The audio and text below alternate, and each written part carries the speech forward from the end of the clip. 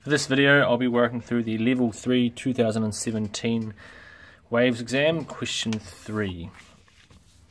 Question 3. Priya wants to measure the wavelength of a green laser. She shines a laser beam through a diffraction grating. She sees an interference pattern on the wall behind the diffraction grating. As shown in the photograph, the slits in the diffraction grating are 2 micrometers apart. The angle between the central antinodal line and the first antinodal line is 15.4 degrees. Show that the wavelength of the green laser is 5.31 times 10 to the negative 17 meters. So because it's a diffraction grating, you are going to have to use, on your waves formula sheet, the d sine theta equals n lambda. So we'll just write that out. D, can we see that? Oh, we can. Sine theta is equal to n lambda. Move that up a bit. In other words, lambda is equal to just d sine theta divided by n, which is going to be equal to 2.00 times 10 to the negative 6 times sine, what was it, 15.4? 15.4 divided by, right, the central nodal line is n equals 0, then it goes 1 for an antinode, 2 for an antinode, and then 1 for an antinode and 2 for an antinode. It's a symmetrical system, so you can just make it 1s and 2s. If it's right here, this is exactly between the central antinode and the next antinode, you'd call it the nodal spot, where there's essentially no light.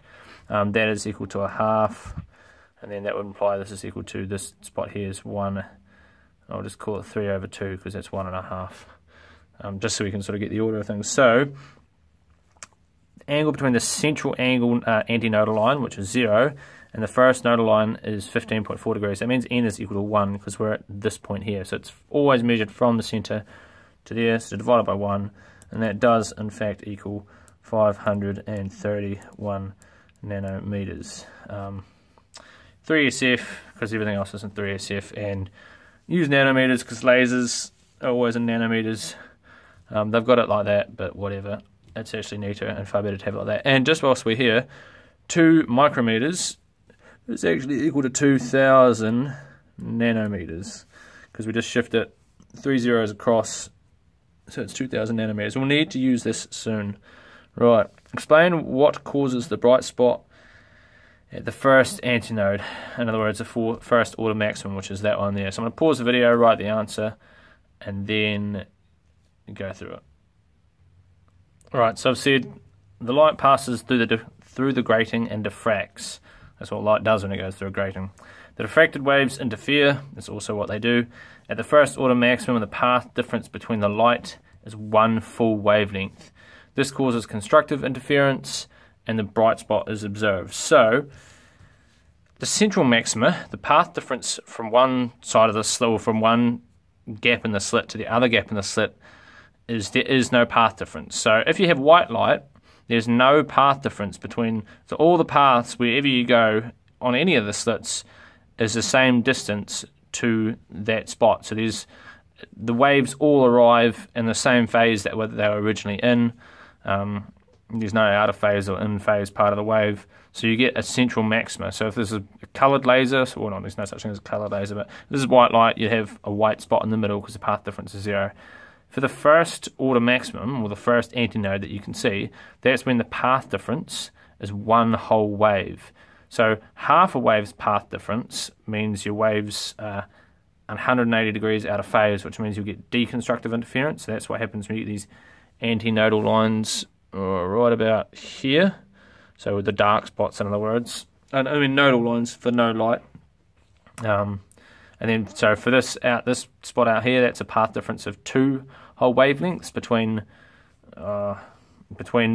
one side of the slit and the other side of the slit. So you can think of this as just a double slit, and then you can extrapolate from there. But from a double slit with 2 holes, the light will go from one side to there, and then the other, or from one slit to there and the other slit to there. And if it's 2 wavelengths, you're on to the second order maximum. 3 wavelengths, third order maximum, 4 wavelengths, so on and so forth, until you get to 90 degrees. Right, the picture on page 7 shows the pattern seen with the green laser. Draw the pattern you'd expect with the red laser and explain why it's different to the green laser. So we have a green laser over here. That's the laser pattern. You probably don't have this if you've copied this online. This is actually an actual exam booklet that I pinched at the end of the year. So we'll just have a brief look at red light. We see that red light has a lower frequency. So lower frequency means higher wavelength. Wavelength, yep. Green has a wavelength of 531.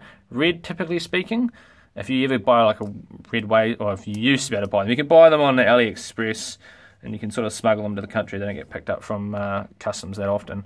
They're usually 631, and you can buy cheap less than 2 milliwatts at your random places. So they're usually 631. So green light 531, red light 631. The slit spacing is 2000. So the closer you are, the closer your wavelength, you'll remember this from level 2 waves, the closer the wavelength is to the spacing, the greater the diffraction, which means the further apart your dots are. So here's our first dot, which is still going to be, it's still got the path difference, you'll still have a dot in the middle. The second dot is going to be further apart, and the third dot even further. And then symmetrically we keep it the same, because it is a symmetrical system. Right, so I'm going to pause the video, just write out my answer, and then I'll discuss it. Right, so I've said red has a lower frequency, thus higher wavelength. The increased wavelength is closer to the slit spacing of 2000 nanometers, which increases the size of the diffraction pattern. You can also conversely put the formula, so theta is equal to sine inverse n lambda divided by the distance. As lambda increases, just put it yes, so does theta. There we go. So that's a mathematical way to show it. Right, next question. Priya shines white light through another diffraction grating. There are 3 complete spectra of visible, I'll just quickly highlight that, it's white light, so it contains all the colours. 3 complete spectra of visible light produced each side of the central antinodal line. Calculate the maximum slit separation of this diffraction grating. Minimum slit separation. Explain your reasoning. Frequency of violet light is that, frequency of red light is that. Right, so we know red light diffracts more from the get-go, because we figured that up here. So in other words, red light is going to be, also we'll just write that there. Red light, GHT, diffracts more. Right, so I said red light diffracts more than violet, so red is the boundary condition. This is because the wavelength of red is greater than the wavelength of violet, and we can show that quickly. We're able to figure actually what frequency they're using for red light. So we've got lambda is equal to, what am I doing? Lambda is equal to the velocity over the frequency. That's just the wave equation rearranged. V equals F lambda. Just rearranged for the wavelength. I just moved underneath. Well, I just move the frequency underneath and get left with that. And that is going to be equal to 3.00 times 10 to the 8, that's the speed of light, divided by, what's the frequency? 4.3 to the 14. 0.3 times 10 to the 14. I'm just doing it messily because I just want to figure out what the number is. It is 697 nanometers. And that seems legit. Close enough to 600. You can get some lasers that are 650. This is probably getting close to infrared, but just whatever. Right, so maximum slit separation. So if you could think of this, what is it going to be? I'm trying to do a wee like a laser thing here. Here's my wee laser. You could have a flat screen, I'll do a flat screen like that there. But you could also have a circular screen that goes like this.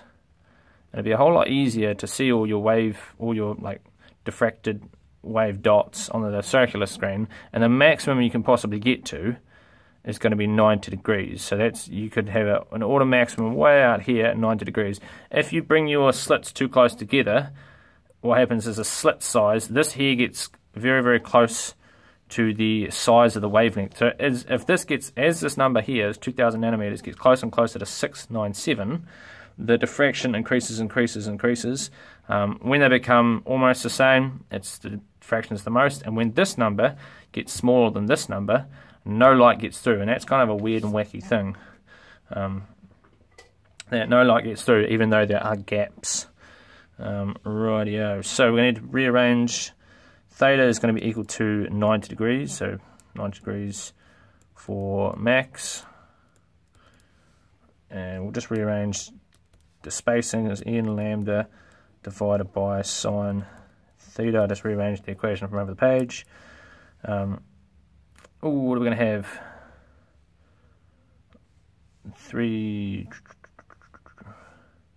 There are 3 complete spectra of visible light produced on each side. So we're going to have n is equal to 3. Because it's saying there are 3 order maximums available. So 3 times, when you use red light, so it's going to be 697. 7 times 10 to the negative 9 divided by sine 90, which is just 1. That gives me 2.09 times 10 to the negative 6 meters, or, how do I write that? 2090 nanometers. There we go. So, can you see that? It can't be any less than 2090 nanometers, which is pretty similar to the previous diffraction grading, but this time we're using red light, which diffracts a lot more than green.